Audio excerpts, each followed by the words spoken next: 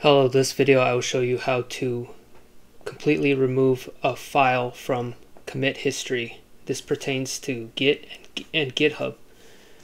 So many times you might have a file that you want to remove, and not only do you want to remove the file history of it, particularly from your local Git, but you also don't want it to appear on GitHub.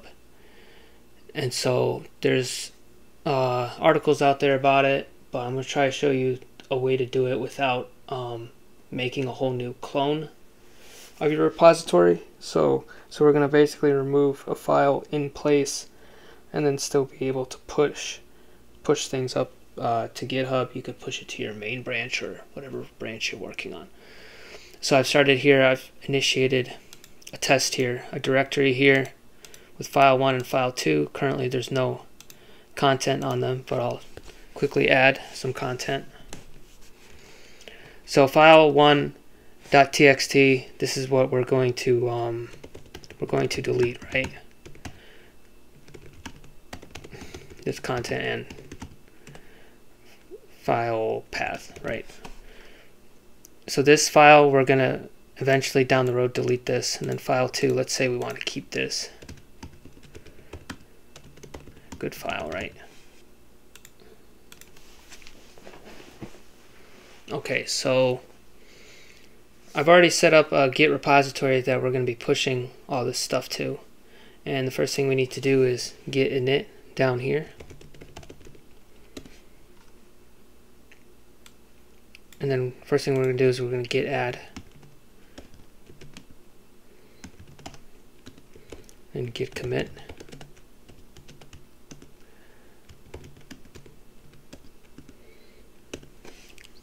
Okay, so what we did is we added 2 files to Git. Now this is a mistake because we don't, let's say file 1 is an accident. Let's say we didn't really mean to add file 1, okay?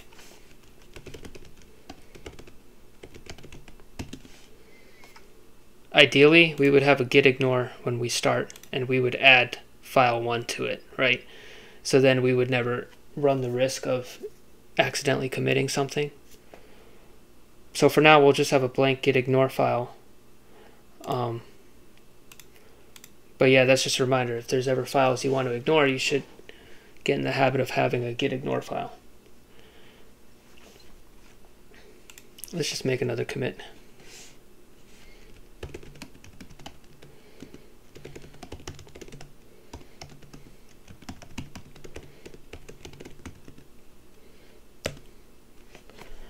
And what we'll do is we'll copy and paste this stuff in.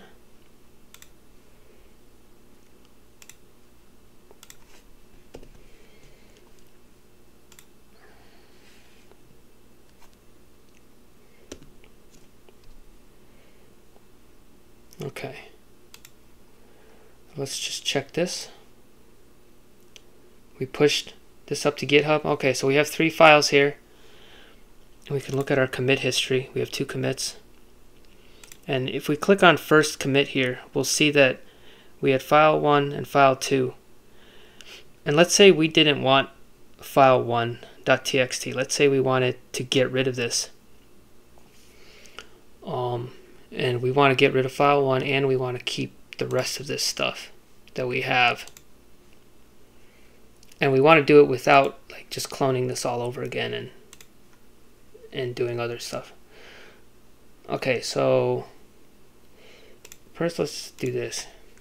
I'm going to show,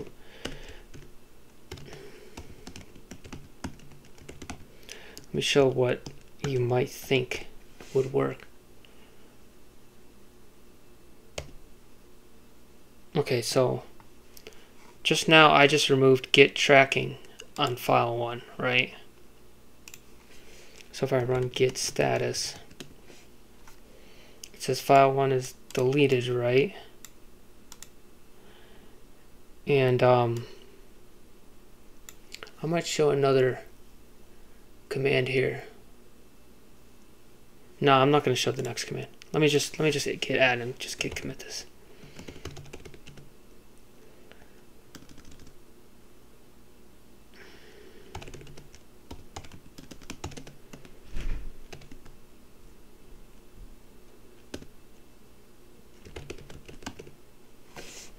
and git push. Let's just push this quick little change we made and refresh this. We have 3 commits, and our latest commit just says that file 1 was deleted. But if we go back to our old commit, we'll see that file 1 is still here. Right, so let me introduce another command. Okay, so this is an important command here. This command here will show all occurrences of a file path in your commit history, right?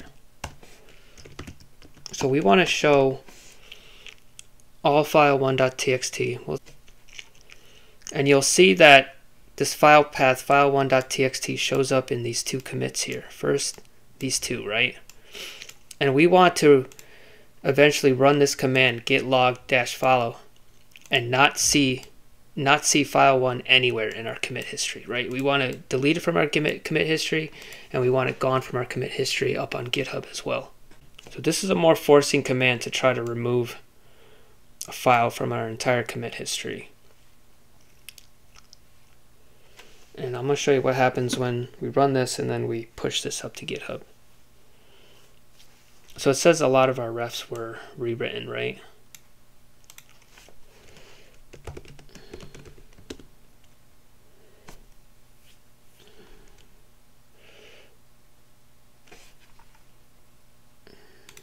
And let's add file1.txt to our git ignore. Because like in a production, in a project situation, this is what we would do, right? We would have a situation where we have a file that got accidentally pushed to GitHub, and then we'll be like, oh, oops, we need to add the file to git ignore. And so let me push this up to GitHub and I'll show you what is going on now.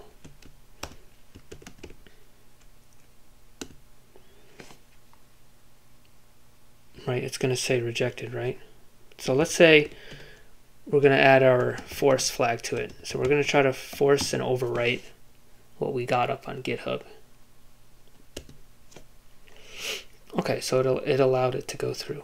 Now let me show you what is going on up here. Let's go through our commit history. Let's go to our first commit again. You see file1.txt is gone now.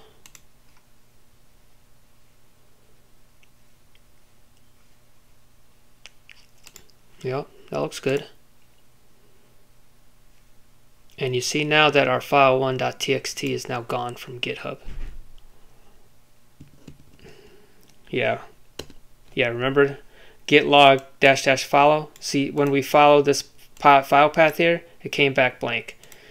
So this file1.txt is not in our history at all, our commit history at all. Now there's some other things you might have to do, like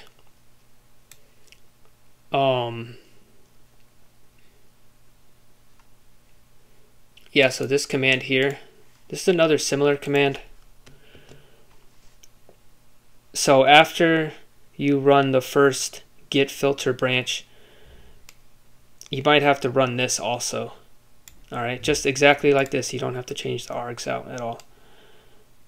And this helps remove the references on your GitHub commit history. And then you could also run this on top of it afterwards.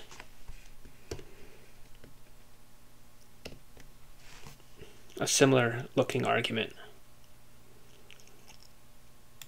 Okay, this, remember we ran git remove -- cached. Okay, so if you hadn't run git rm -- cached like I did, you can later run it again with this in a more like thorough, forceful way. And I'm gonna link to an important website, which I have it here from this. This is it right here. So these are basically where I got the commands from, right? You run this one, and then you can run this one, or you can run git remove -- cached first, and then run this. And then I have this extra one, right? I have this command also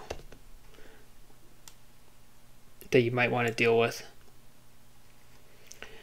And then finally, this repo here, this repo tool is called git filter repo. And if you really don't want to deal with the command line as much and running these commands by hand, you can brew install git-filter-repo.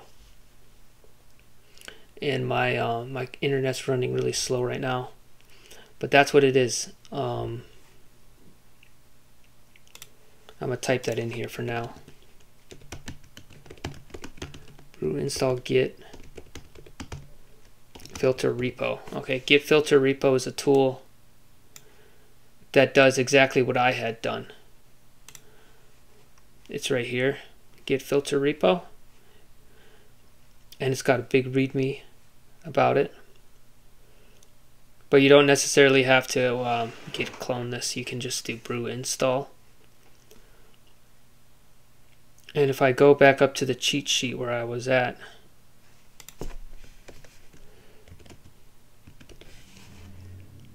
it's right here, yeah.